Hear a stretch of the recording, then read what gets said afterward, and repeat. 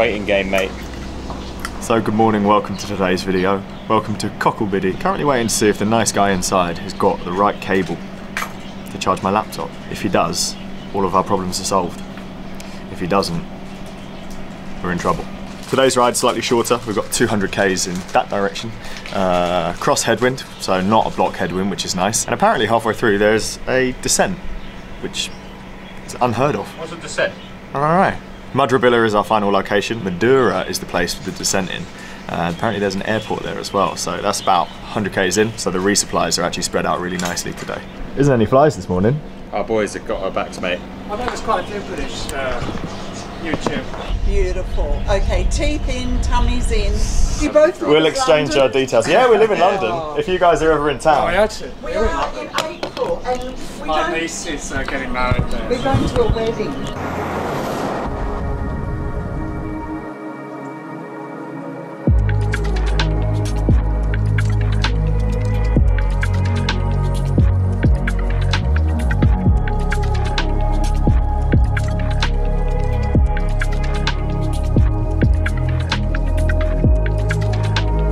So I cannot quite believe our luck. We were sat outside the motel just there.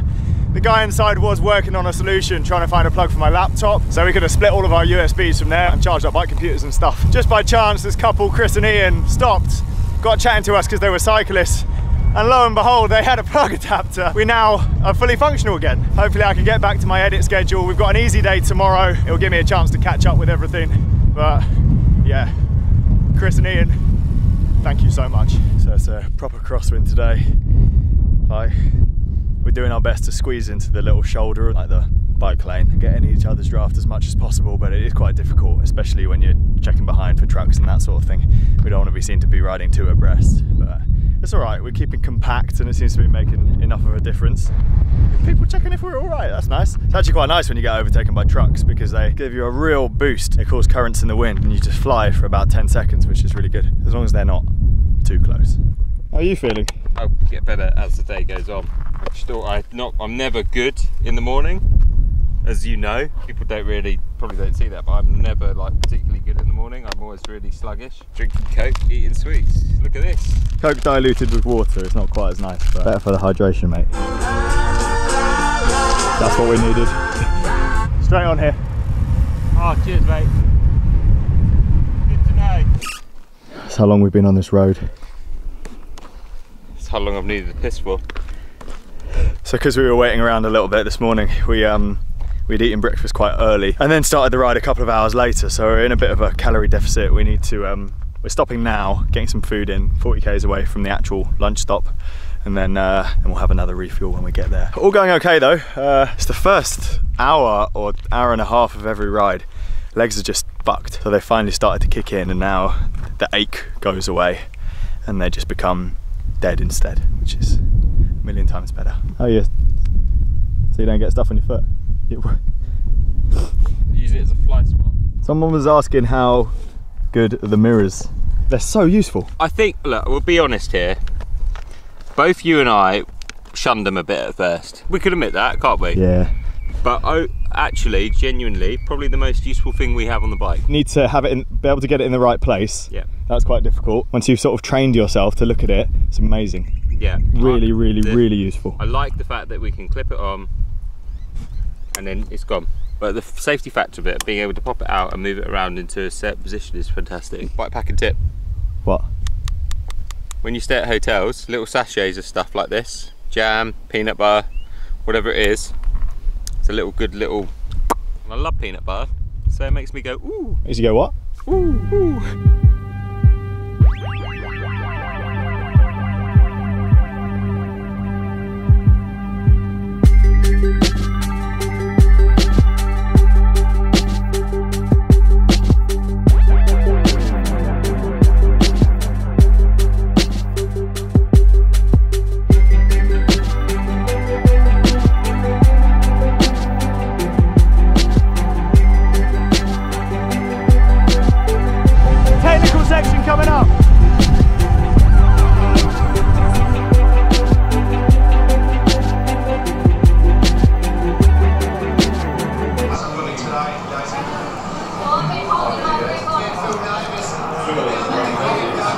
round one, mate. Take your shoe off a lot. I have today.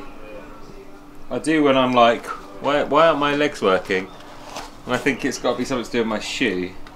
I think it's something to do with My legs. the 1000k that we've ridden, maybe. 1,000. After today, 1,500. 7 rides. 7 rides. Well, the first week is hardest. First 7 days. We plan this, That's eh? what they say. No. Yeah. Soon I'll be home.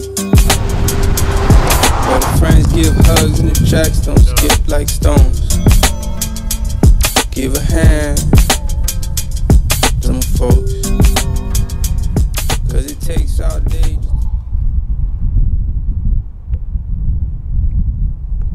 You're just eating peanut butter now. Yeah. Desperate times, I guess. That's not a kilometre sign. What are we at? I know. 69, mate. I rode past We it are. because I didn't fucking see it because I was seeing squares. Seeing squares at that point. Seeing squares. 2 of everything. We're quite tired of riding into this headwind now, but yesterday we were at this amount of Cade still to go, and it was getting dark and it was raining, so it's not that bad. Pretty cool having that descent halfway through today as well. Broke things up a bit. This is a mega ride. Mega. Today and yesterday are the 2 hardest days. Just stop next to the kangaroo bones.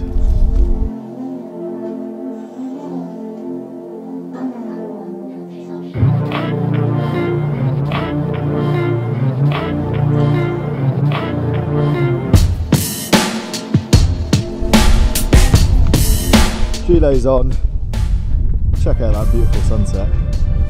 30 kilometres to go.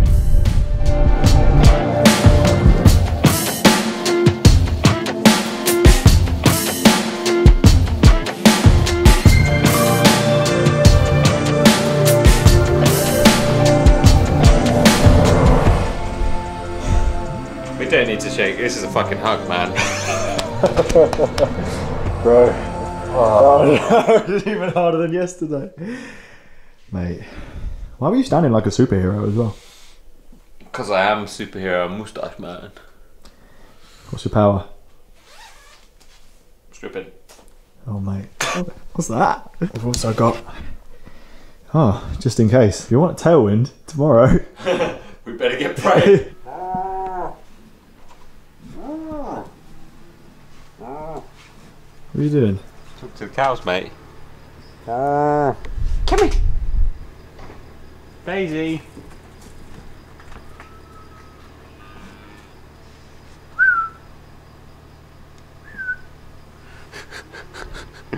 Wildlife.